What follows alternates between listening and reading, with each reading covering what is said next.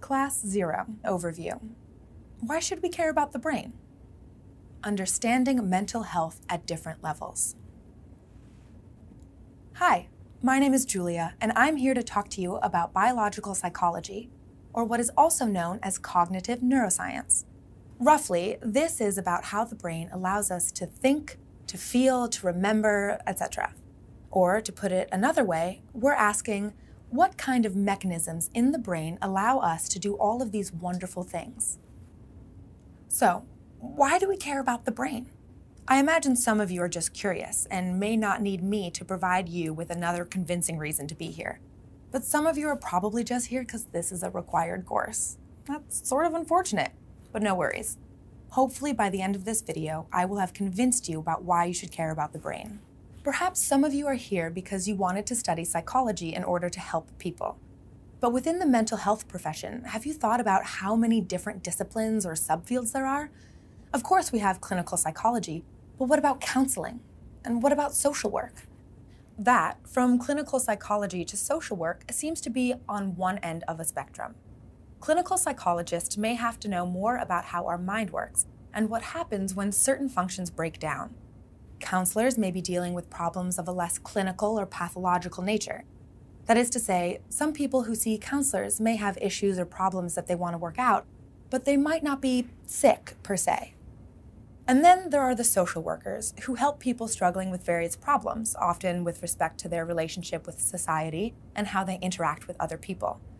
And sometimes these problems are psychological in nature too. So social workers likewise need to know a fair bit about mental disorders and psychology. On the other side of the spectrum, there are people who deal with individuals who are mentally unwell from a more medical perspective. Like clinical psychologists, psychiatrists also treat patients who have mental disorders. Besides talking to their patients, psychiatrists also prescribe drugs to them. And then there are neurologists, who are supposed to be treating people whose problems have a more brain-based origin. That is to say, these are more like hardware problems of the brain rather than software problems of the mind. Examples of these hardware problems include Parkinson's disease or a stroke, in which you can see the problems directly in brain scans. And examples of software-level psychological problems include depression and phobia. Now then, besides neurology, there is also neurosurgery. The difference is mainly that in neurology, we use methods like brain scanning to diagnose, and treatments often involve drugs. But in neurosurgery, doctors actually go directly to the source of the hardware. They open up people's heads and perform surgery, such as the cutting out of a brain tumor. Along the spectrum, one should see that there are many boundary cases that do not neatly fit into one particular subfield. What about schizophrenia? Is that a problem of the mind or of the brain?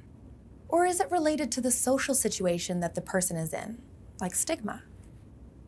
One thing that we have to remember is, we're helping the same people. The different approaches are different, but they complement each other. So even if you have already decided that you want to focus on one particular approach, understanding mental health issues at one specific level, you need to know what your neighbors are doing too. This way, you may be able to switch fields later on, or at least you know whom to refer your patients to when you need to. So, brains are important, so long as you're interested in psychology and mental disorders in some way.